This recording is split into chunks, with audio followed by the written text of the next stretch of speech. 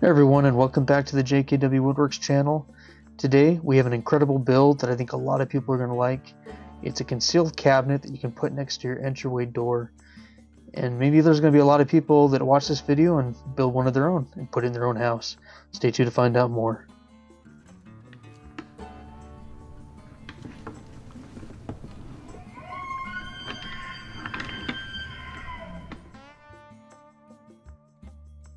So for today's build, all this lumber can be found at any of your local lumber stores.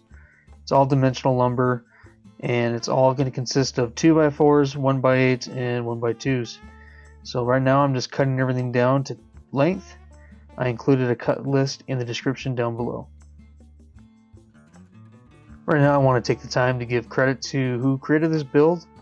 The name is Max F, and he's got a YouTube channel. I included the link to the video down below in the description.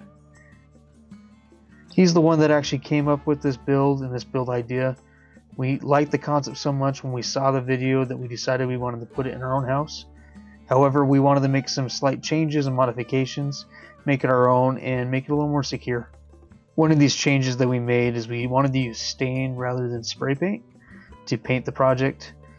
Stain just gives off a more professional look and appeal, and we really enjoy stain over spray paint. Another change that we made was instead of using nails, we use screws. Screws just make it a little more sturdy. Nails, not so much. We noticed on this video that when he was opening the cabinet door, the door itself was really flopping around, and we wanted to make sure that this would last and be durable. The biggest improvement that I think we made was we added a fingerprint scanner and lock to the cabinet door itself. If you're going to be storing a firearm or any weapon of sort, you want to make sure that the area is secure and that only you or the people you want access to that area have access to that area. The goal of this video is not to disapprove or to knock Max F's idea. We thought it was a great concept and we wanted to put it in our house. We just wanted to make some of our own improvements and changes to it to suit us.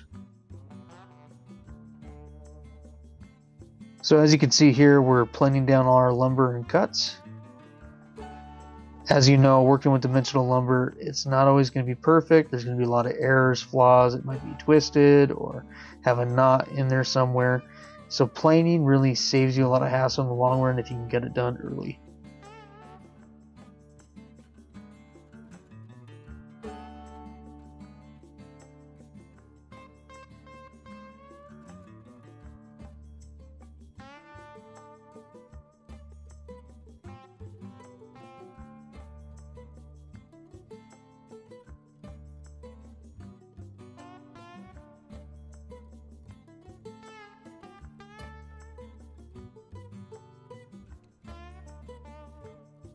So right here I'm going to be using my homemade jointer to really square up the edges on the 2x4s.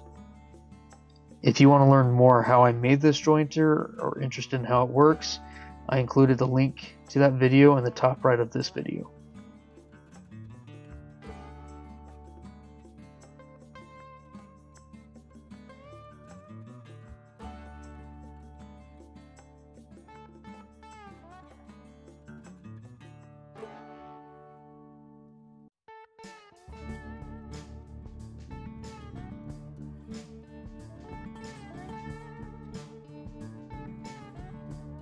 So let's take a look at all our cuts that we made so far and see what we got.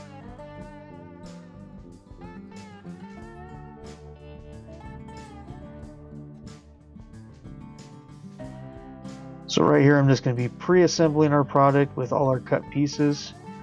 The main reason why I do this is just to make sure there's no errors, or if I have to make additional cuts or maybe replace something.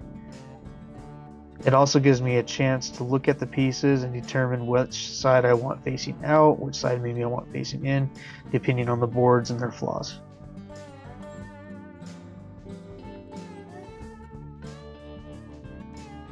With my trim router, I'm going to be adding a 45-degree chamfer to some of the pieces, mainly the 2x4s and the lid to the cabinet.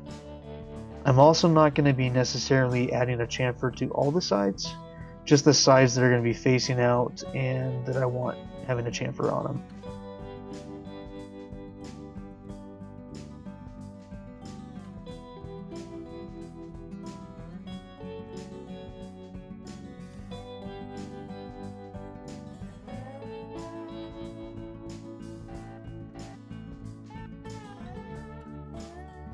Now for the top piece of the whole cabinet, I'm going to be using a different bit rather than a chamfer bit. It's called a Roman OG bit, and it's something that gives it a more fancy kind of stylish look that I thought was going to look amazing on the top.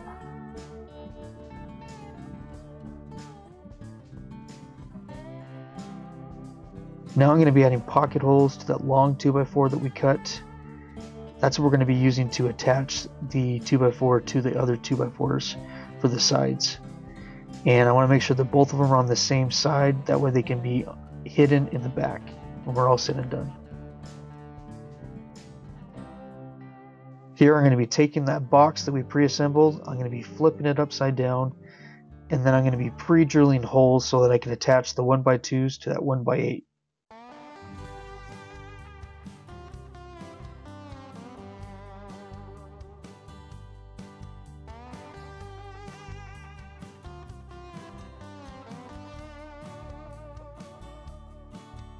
Once I got all the pre-drilling done, I moved on to sanding. Unfortunately, I lost all the footage of me actually sanding, but I wanted to let you know that I started out at 80 grit, went to 120 grit, then 180 grit, and then moved on to 220 grit, just to finish it off and make sure everything's smooth and nice to the touch. Now that all the sanding is done and everything else is prepped, I'm going to move on to preparing for the stain.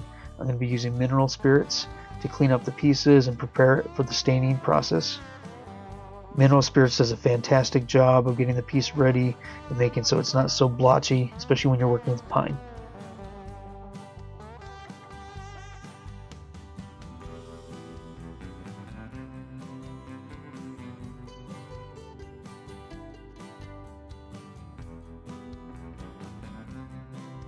Today I'm going to be trying a new stain on this build.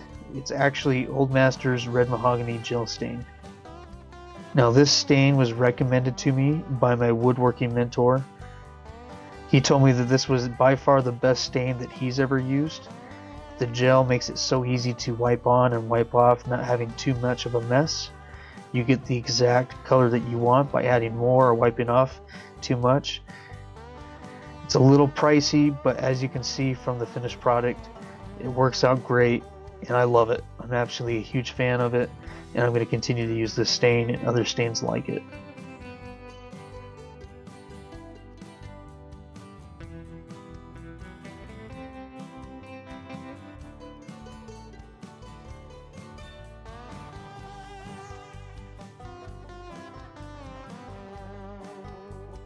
Now that the staining process is done, I'm going to be using some spray shellac to give this wood project its final finish. I really love spray shellac because it's very easy to apply, not very expensive, and it leaves a great finish. It's also very easy to use in the sense that I don't have to sand in between each coat, and it dries quickly so it doesn't take too long to complete this process.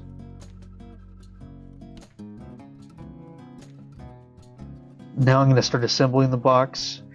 I'm just going to start screwing in all the 1x2s with the pre-hole drills that I already made. I'm not worried about covering up these holes because it's going to be on the back side of the box.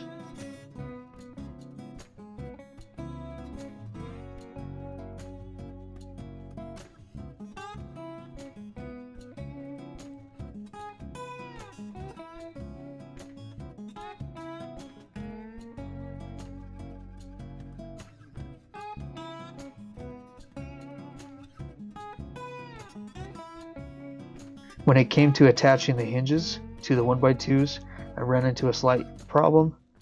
So the hinge itself is actually a little bit bigger than the 1x2. And something that I noticed in Max F's video is that he used his table saw to cut a groove in the 1x8 so that there'd be enough space for the hinge. However, since I've already stained everything, I just felt like I could use an oscillating tool or my multi-tool to cut a little slot for the hinge, and it worked out.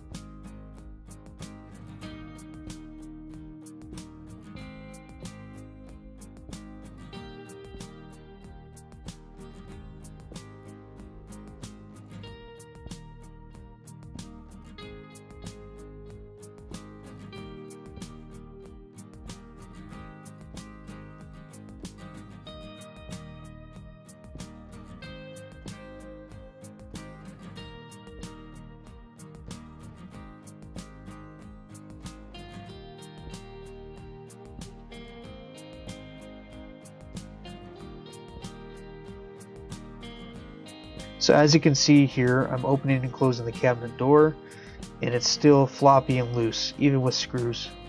So I'm going to be attaching the 1x2 with the other 1x2 with another screw on the side, and hopefully that will secure it down.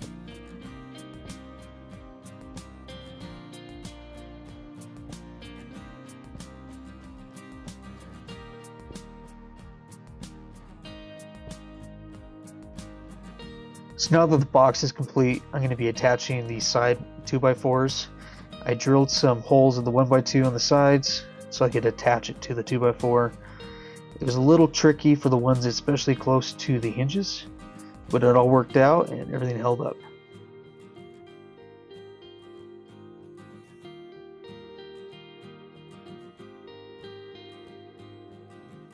Now that the 2x4s on the sides are secured, I'm going to be attaching that lower 2x4 to those other 2x4s. I'm going to be using those pocket holes that I drilled earlier to do so.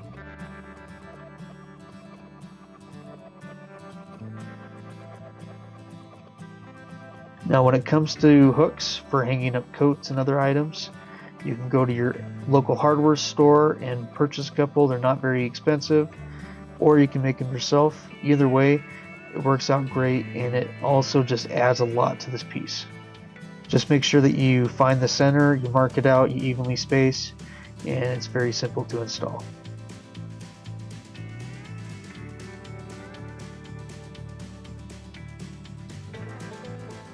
So now that everything is pretty much done on the cabinet itself, I'm going to add the final piece, which is the top portion.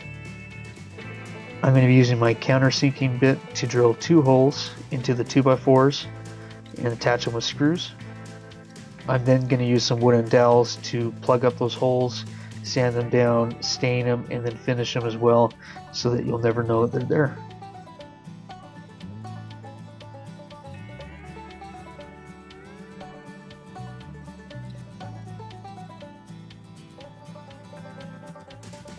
Now that the cabinet is built and finished, it's time to add the fingerprint scanner. To do this, you just need to mark out where you want the scanner to go, drill out a hole, and drop it into place. Unfortunately, I lost the other footage of me attaching the box to the latch. I included photos of the project itself and where I attached it in the piece.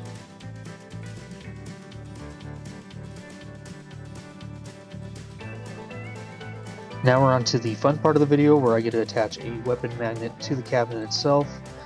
I want to do a disclaimer for this part and the rest of the video. I always clear and check my weapons to make sure they're safe and secured. We don't want any accidental discharges or any accidents occurring when we're shooting this video. The main importance when buying a weapon magnet is to make sure that it is rubber coated. You don't want metal on metal. That's going to damage your firearm and it's going to scratch it up.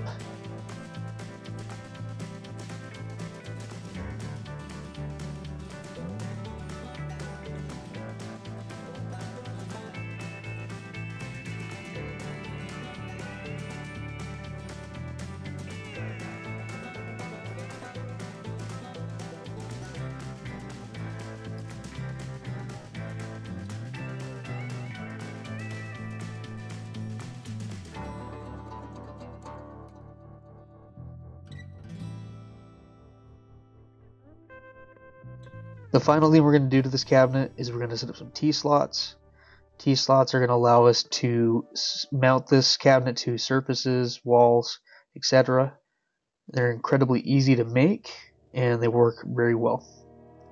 The most important thing is make sure you mark out everything, the distances, the depths, make sure everything's the same on both sides, otherwise you're going to have an uneven cabinet. Also, when you're using your router, make sure you have a straight edge to guide, because your router can sometimes lose control.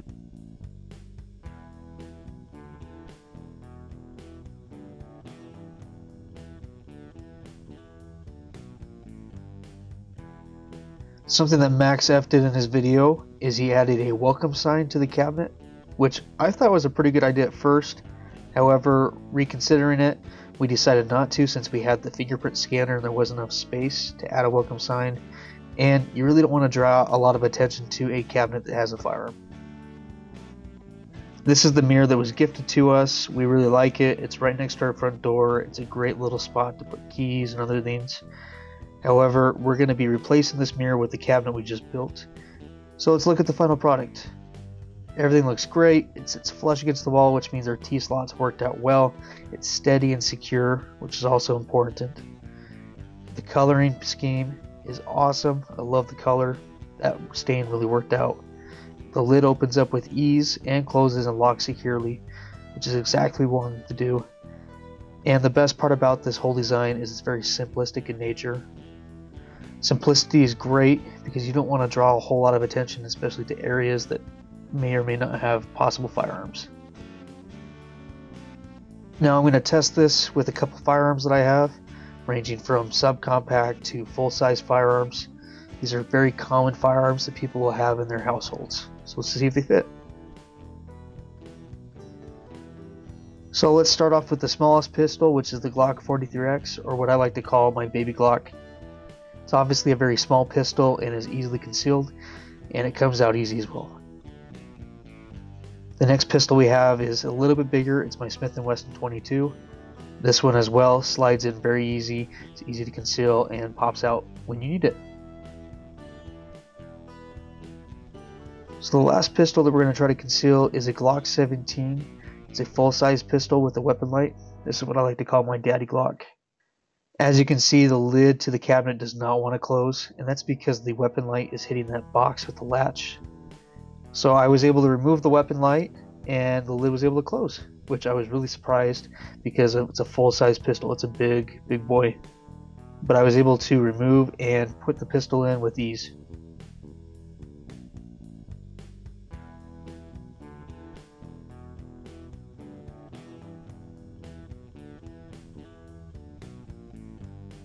Now hopefully it's not an everyday occurrence that you need to open that and grab a gun or a weapon, but something you can do every day is hang up a jacket like so. Very easy and very practical.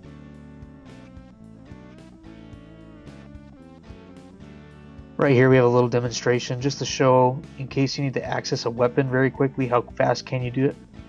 And the answer is very quickly. Thank you for watching this video. And since you watched till the end of this video, you obviously liked the video.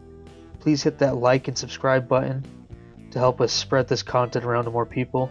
We really appreciate it.